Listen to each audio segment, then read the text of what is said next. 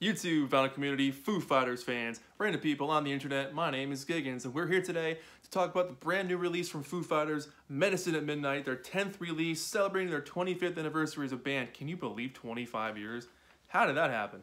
Anyways, I was really excited for this album to come out after hearing Shame Shame performed on SNL, a song that caught me completely off guard because Dave's got these kind of calm vocals in the verses, the riff that lends itself to empty space, the atmosphere the song created totally caught me off guard. It was something that I haven't really heard from them before, and I've been a fan since Breakout and Learn to Fly, all that late 90s stuff, My Hero, whenever those songs came out.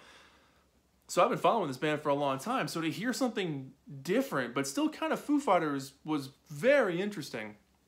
And digging into this album deeper, you know, hearing about the stories of them recording this in this kind of creepy old haunted house where they'd come back the next day and tracks that they had recorded were gone, things that they did not record were there instead. So it sounds like a creepy atmosphere was kind of around this album, but a lot of people have called it their party album. I can kind of see that. I say it's more of a groovy album. I don't think it's a party. I mean, there are moments that would definitely be like upbeat rock and roll, party time, jump around, but for me, I get more of a groovier atmosphere on this thing. I'm getting a real early 70s, mid-70s rock and roll vibe from this thing, which might not be what they were going for, but that's how I kind of perceive it. I really enjoyed this album. It's the first album from them in a long time. Not that they've made bad albums, but the first one since Wasting Light, which I think was like 10 years ago now, that's really caught my attention to being like, wow, what is that? What's going on here? That's different. That's kind of my takeaway from this album, and I'm really glad they made it. I'm really glad they did something different, and even Dave was like, let's just do it. Let's do something different, because why not? And I completely 100% agree. The album opens up with Making a Fire, which to me has a very Mooney Suzuki, alive and amplified sound. I was totally ready for Sammy James Jr. to come in and go, whoa, plug me in and turn me on, but it didn't happen. But I really love the background vocals. The background vocals on this album, the female group vocals, are fantastic and lend themselves so well to that rock and roll sound that they're doing on this record. Really digging that. But the groove on this track in particular is excellent, expertly played. Dave's voice has never changed. It still sounds exactly the same. But it sounds like it's ready for 70s rock radio, and I'm all for that. You know, they all grew up with that stuff. That's their DNA at this point, was the stuff they heard when they were growing up in the 70s and 80s. That's their livelihood. That's the music they knew. So to have it injected into their stuff, of course it's going to happen. And then Shame Shame, the second song on here, the first single, was, like I said earlier, a track that really opened my mind to what this group can do. Because not saying all of their albums sound the same, but they kind of accomplish the same mission. And again, that's not a detractor or an insult in any sort of way. You know, they know what they do and they do it well. But to hear them do something completely different with these different textures and the atmosphere, and like I said, Dave's calm verse delivery, but then picking it up for the choruses, I just like the dynamics on this track. The textures they play with really capture your attention. And that riff, dun, dun, dun, dun, dun, so cool. Really digging that one. Cloud Spotter, this is a real nice loose riff, but the drum production on this is super tight. Coming off of Shame Shame, which is a big open, airy sound on the drums, this one is the complete opposite, where it sounds like they were recorded in a closet, but I love that feel. Cowbell, or whatever kind of bell sounds are happening, are a great touch. Big rockin' chorus, the bridge rips you apart. It's just a punchy rock and roll song.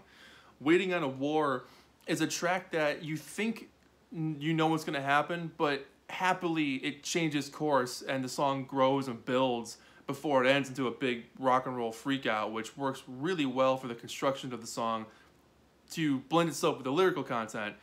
You know, it's a song about finding yourself and I think being prepared for the world, and hearing it go from this acoustic ballad to become this fast-paced rock and roll song, I think it's going to work really well live too.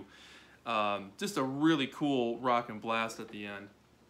Side 1 ends with Medicine at Midnight, the title track, and I really dig this song. It is funky and fun. It barely sounds like Dave vocally at first, but then it kicks in to sound more and more like him. But that catchy, sly vocal delivery bit before it jumps full on into the chorus, it sounds like if the Foo Fighters were a 70s rock band. I am 100% on board. I love that new sound on this album. And this song in particular, I'm glad they named the album after this one, but that solo, that Stevie Ray Vaughan-ish solo that Chris was talking about performing on this song really lends itself well too. It's got a nice bluesy, rich, robust texture to it that I also just really dig.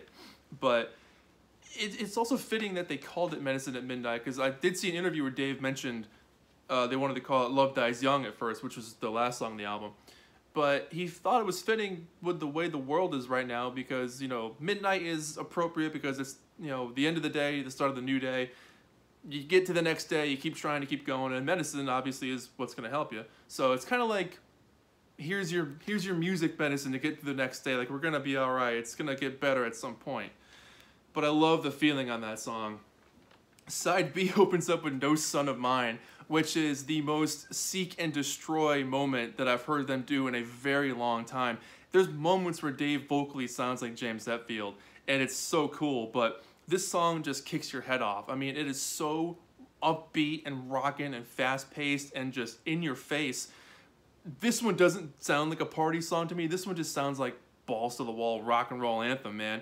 It sounds like Rope off of Wasting Light. I'm getting that kind of riff rock vibe from that, but they're just having a lot of fun here. And I like having the background vocals also on this moment too, where even when things get super heavy, you've got that background vocal going on. It just blends so well, and it continues that feel of a new Foo Fighters sound.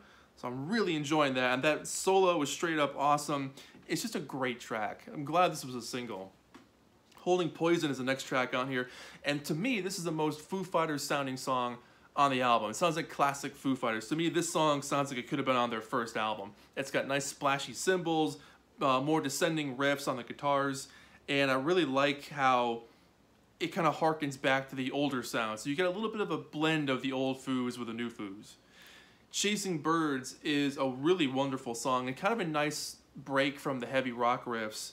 It's gentle and it's acoustic, and the really tight production is a nice complement to the big open production that the rest of the album mostly has.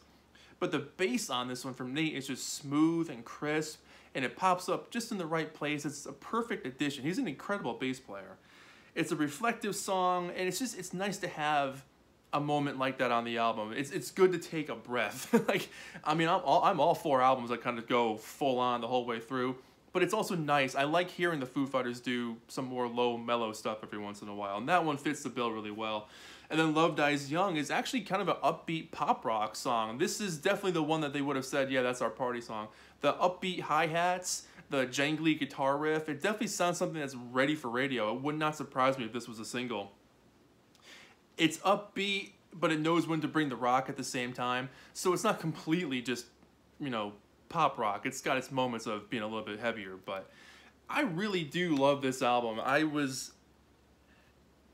Before Shame Shame came out, I knew that they were taking a break, and I wasn't sure what they were up to, but I knew that they were planning the 25th anniversary stuff, but there's going to be a tour. They were going to do the van tour, as they called it, and go to all the places they played on their first tour. Cool idea.